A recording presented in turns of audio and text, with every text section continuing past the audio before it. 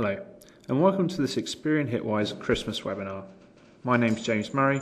I'm the Marketing Research Analyst here at Experian Hitwise, and today I'm going to be taking you through a summary of the online activity over Christmas 2011, highlighting some of the key trends we saw this Christmas in retail, but also in some of the other areas online.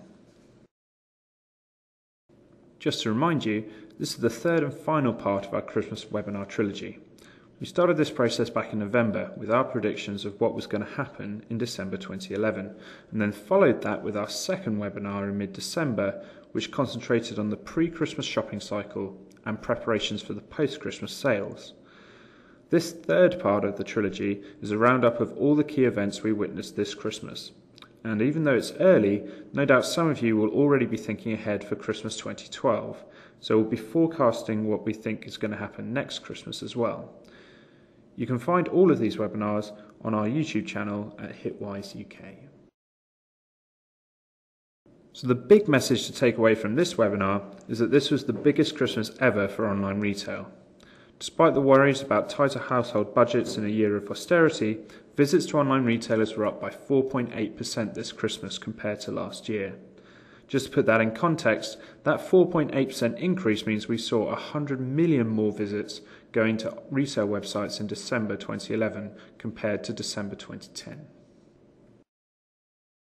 I mentioned earlier that we made some predictions about what was going to happen this Christmas online. Hitwise has always been a brilliant reporting tool which can give you an extraordinary amount of data and insight looking back at what has happened in the past. But what we really wanted to emphasize this time was a different capability of the tool. So this year we've used historical trends to forecast what is going to happen in the future. To that end, we predicted in November that there would be 2.1 billion UK internet visits to online retailers in December, and that the UK would spend 350 million hours shopping online this Christmas. So how close were we? Well, when we looked at the data, there were 2.18 billion visits to retailers over December and 343 million hours spent shopping online. So in fact, there were more visits than we expected, but less time spent online than we originally predicted. I'll go into these numbers in more detail in the next couple of slides, but in essence what this means is that consumers are making more visits to retail websites overall, but spending less time per individual visit. And this is indicative of increased browsing behaviour between competitors' websites. Now, a part of the reason for this is that web consumers are becoming generally more savvy and price conscious and want to compare website offers to find the best deal that they can online. But this trend is not just limited to retail. It's something that we're seeing in travel, in automotive, in news and media, in fact, across nearly all of the major online channels. The message here is that consumers are becoming increasingly fickle. If they can't easily locate what they want on your website, they're not going to hang around just to find it. They're going to go somewhere else. So more than ever, your site structure needs to be easily navigable, and you need to make sure the consumer experience is as enjoyable and painless as possible if you want to convert visits into sales. What we're looking at here is a daily breakdown of total UK internet visits to online retail websites over December. There are a few key events to be pointed out during December that are worthy of note. The first big spike of the month occurs on the 5th of December, which is Cyber Monday, the biggest pre-Christmas shopping day of the year. Cyber Monday falls on the first Monday of December, and this year we predicted record pre-Christmas shopping figures, as last year the snow had a big impact on retail delivery dates. So this year we were expecting shoppers to be more organised and ordered their gifts earlier in order to maximise delivery time to get their presents before Christmas Eve. We predicted 85 million visits to retailers on Cyber Monday, and in fact we were almost exactly spot on with 84.6 million visits, a new record for pre-Christmas shopping online and an 18% increase from Cyber Monday last year. Normally what happens is that after Cyber Monday, visits to online retailers start to drop off quite significantly as we get closer and closer to Christmas and delivery dates get tighter and tighter. What's interesting about this year is that with the milder weather across the UK and with retailers guaranteeing delivery much later in December than in previous years, visits remained quite high on the Mondays of the second and third week of December. Increased consumer confidence that the weather wasn't going to affect delivery dates meant that these two Mondays were over 10% ahead of the same Mondays in 2010. Then we come to this big spike here on the 26th of December. We predicted that Boxing Day would be the single biggest retail day of 2011, with 95 million UK internet visits to retailers. But it managed to surpass our expectations, with over 96 million internet visits, making Boxing Day the biggest day ever for online shopping, an astonishing 19.5% ahead of last year's figures. Finally, bank holiday shopping on the 27th of December was also extremely high this year, with over 87 million internet visits. This was bigger than any shopping day of 2010, which really emphasises how successful online shopping was this year. Now, I touched earlier on the fact that people were spending less time per visit when they were visiting retail websites. This chart here shows on a day-to-day basis how much time people are spending on average on a retail website. The first thing to point out is that the general trend across the month is one of decline. You can see that at the start of December, the average visit time was 10 minutes, whereas by the end of the month that had fallen to under 9 minutes. Over the course of December, the average visit time to retail websites was 9 minutes and 26 seconds, down from 10 minutes and 7 seconds in December 2010. That means that on average, consumers were spending 41 seconds less per visit to a retail website. And again, this is a trend we're also seeing in other industries. As people consume more content online, they're making more visits but spending less time per visit, which means as an online provider, you need to work harder to make sure your customers stay on your website. A couple of other important points to pick out here. Sundays were consistently the best days with the highest average visit time. This makes sense, as generally on Sundays people are less busy, they have more time on their hands to browse and research online. But the data shows that Mondays were consistently the biggest days for online retail visits.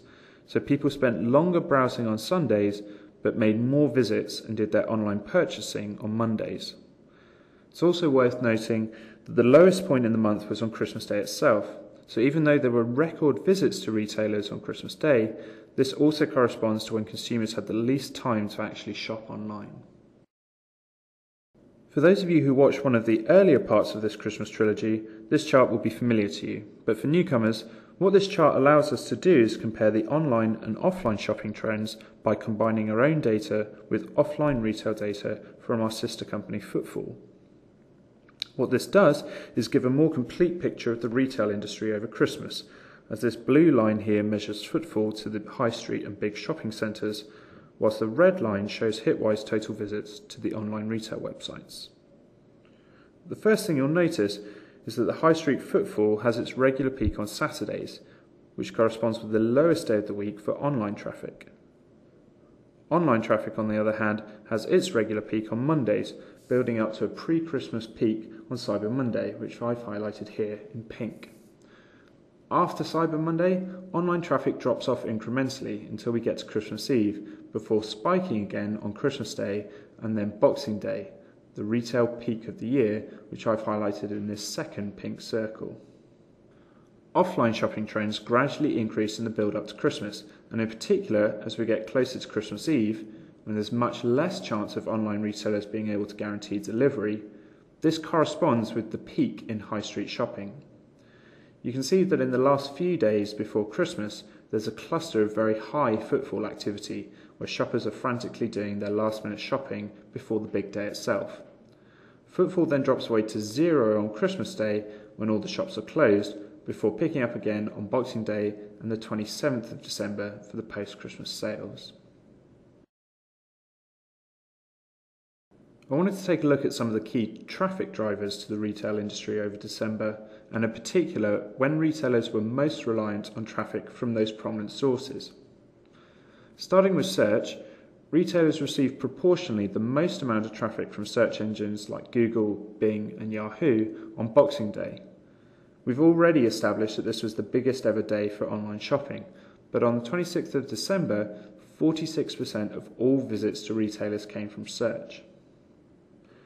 Retail was reliant on social media most on the 22nd of December, and email on the 23rd of December, which made these excellent channels to promote post-Christmas sales. looking at the rewards and directories websites, which includes vouchers, cashback websites, and group buying sites like Groupon and Living Social, these were most prominent right at the beginning of the month, on the 1st of December. This represents early bird savvy shoppers searching for discount codes and deals ahead of Cyber Monday. So what were the most searched for products this year?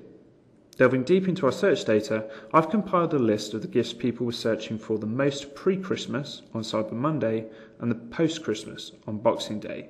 And there are a number of interesting trends to highlight here. Firstly, top toys like Lego and also classic winter footwear gifts like Ugg boots and Hunter wellies are much more prominent in the pre-Christmas searches than the post-Christmas searches. And that's mainly because these tend to be gifts we buy for other people, and in the case of toys, gifts we buy for young children for Christmas, rather than for ourselves after Christmas. Secondly, electronics gadgets are more popular in the post-Christmas shopping period, in particular this year for the Amazon Kindle and Apple products like the iPad, iPod Touch and iPhone 4S, but also for consoles like the Xbox 360 and PlayStation 3. In the post-Christmas shopping period, we also start to see consumers searching for accessories to complement the gifts they've received for Christmas. So people who received a Kindle or iPad start searching for cases and covers, and people who received an iPod might want to buy headphones like the popular Dr. Dre Beats.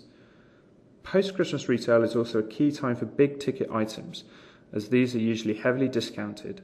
So this is when we see laptops, computers, TVs, and in this case, fridge freezers jump up the rankings. And one of the unexpected trends that has emerged this year, in particular with the popularity of the iPad, is the creation of a new market insurance for expensive gadgets. You can see from this chart here that searches for all terms relating to iPad insurance doubled in the last week of December after people had received an iPad for Christmas. And the top terms are listed here on the right hand side. So far in this webinar, I've talked about the retail industry in general, but I wanted to take this a little bit further and talk about the difference between multi-channel and online-only retail. It's probably worth explaining first exactly what we mean by this terminology. Multi-channel retail refers to the websites of retailers that also have a high street presence, so the likes of Argos, Debenhams and Next. Online only, as the name suggests, is for those retailers that only have a presence online, including the likes of Amazon, Play.com and ASOS. Now, about 5 or 6 years ago, before multi-channel retailers really caught on to the benefits of online shopping, we used to see Christmas retail dominated by the online-only retailers. In recent years, and certainly in the last 3 years, multi-channel retailers have always been ahead of the online-only retailers in terms of market share of internet visits. This trend is slowly changing as the retail market matures and online-only retailers consolidate, as we've seen with Amazon's acquisition of LoveFilm, for example. What's happening is the gap is narrowing between multi-channel and online-only retail, and this year that gap has shrunk from 1% of all internet visits to 0.66% of total internet visits. If we look at that same data on a more granular level for daily data, you can see that in the pre-Christmas shopping period, multi-channel and online-only shopping are very closely competing, and it's only really around Boxing Day that multi-channel pulls away from the online-only retailers. Essentially, this is because it's quite difficult to recreate that post-Christmas sales feeling that you get on the high street, rummaging through the racks at Next and picking out a bargain. The multi-channel retailers do well here because people research ahead online before going into the high street shops to do their sales shopping. What we definitely have seen in recent years is that searches for post-Christmas sales are starting earlier and earlier in December.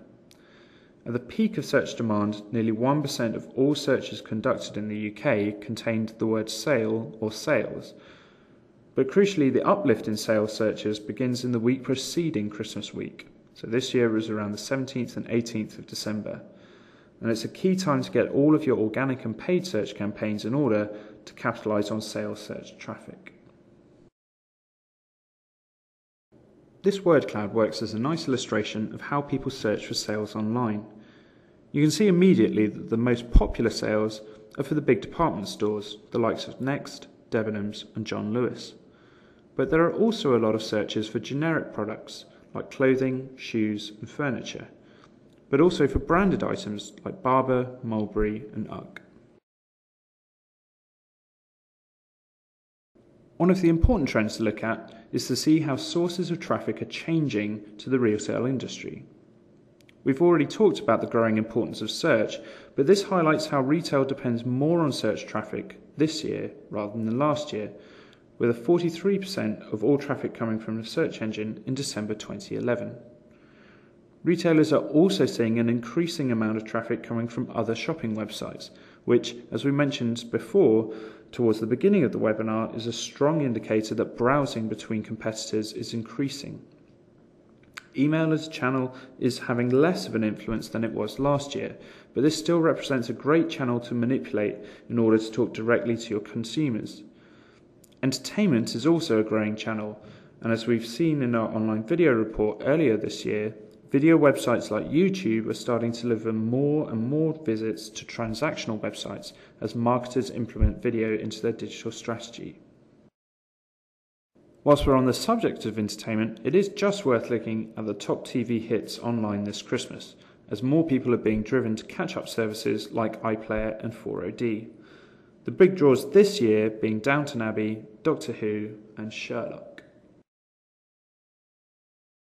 What's interesting here is that even though the Barb figures show that Downton Abbey was the most watched TV programme on Christmas Day, our data shows that ITV Player was not nearly as popular as BBC iPlayer on Boxing Day, the day after the Downton Abbey and Doctor Who Christmas specials were launched.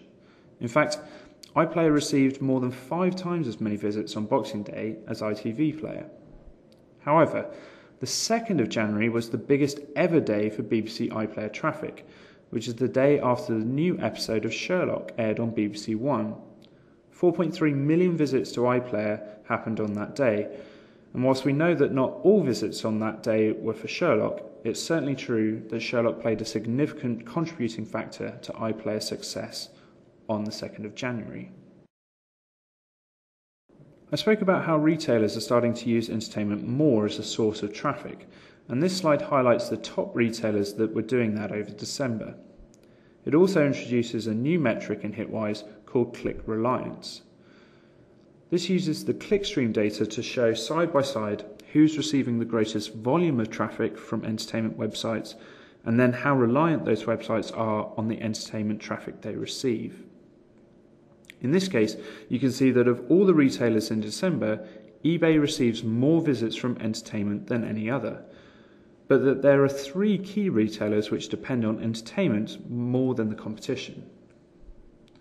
First up is Game, the 7th biggest retail recipient of entertainment traffic, but relies on entertainment for 1 in 6 visits coming to that website in December. Secondly, we have Ticketmaster, the 8th biggest recipient overall of entertainment traffic. It receives more than 20% of all of its visits from entertainment. And lastly, LoveFilm, the 12th biggest recipient overall. Almost 15% of its traffic came from entertainment in December. And so here we have a gaming industry, a music ticket site, and a film website, all heavily reliant on the entertainment industry to drive traffic to their websites. The last thing I wanted to do today was give you some of our top tips on what we think is going to happen in Christmas 2012. Now, because of the leap year, the days fall slightly awkwardly in December, and effectively that means that Cyber Monday is going to happen very early in the month, which we're predicting will have a positive effect on shoppers as people buy their gifts earlier. This means that retailers will also have to start promotions earlier in November to grab customers on the 3rd of December. Boxing Day will once again be the biggest shopping day of the year for online retail, but because of the fall of the days, it's likely to be less significant than last year, and people are more likely to shop on the Thursday and Friday if they take additional time off work to maximise their holiday breaks. Because Christmas Eve falls on a Monday, this should be a bigger shopping day online, but it's also the last working day before the Christmas break for a lot of people, which means there'll be a lot of idle time at the office checking last-minute shopping gifts. and in particular click and collect services could be very popular on this day. Christmas Day is also growing year on year, and as a shopping day we'd expect this to be even bigger in 2012 than in 2011. So that's it for our final Christmas webinar. A few of the key takeaways from what I've spoken about today. Clearly, it was the biggest Christmas ever online, and visits to online retailers were up 4.8% year on year this December, with 100 million more visits to retail websites this year compared to 2010. Overall, there were nearly 2.2 billion visits online and 343 million hours spent shopping in the UK. Boxing Day was the biggest ever shopping day online, and we've smashed records not only for Boxing Day but also for Cyber Monday, Christmas Day and the 27th of December. Next year, we're expecting things to get even bigger and better. So online trends suggest that retail will be growing even more in 2012, albeit Boxing Day is not going to be quite as significant as it was this year. Retailers are going to need to start preparing earlier for the Christmas period, as Cyber Monday is going to fall very early on 3rd of December. Our final quick plug just before you go. All of the retail insights that we've produced today will be coming out in our Christmas 2011 retail review, which will be available to download from the website. You can also find additional insights on our Twitter feed, which is @hitwise_UK, and on our blog, which is on the main Experian website. Thanks for listening, and I hope you enjoyed the webinar.